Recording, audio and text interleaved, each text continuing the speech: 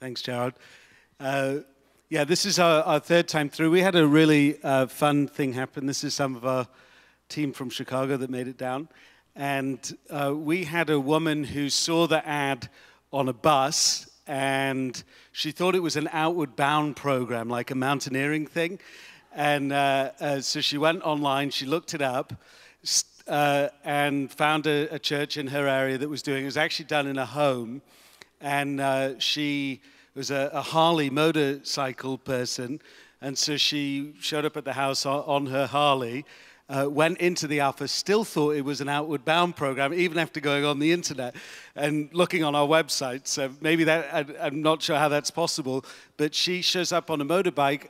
Unbeknownst to her, this church specializes in ministry to people like Harley Davidson biker people.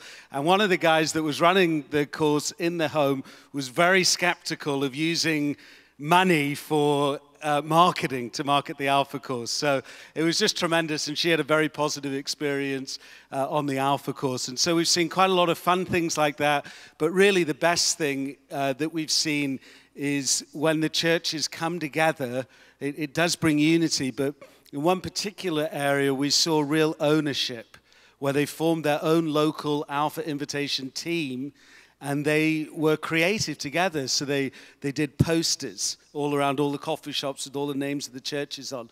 They got a coffee shop to do the sleeves with the Alpha. Come on up, Nicole. Why are you hide?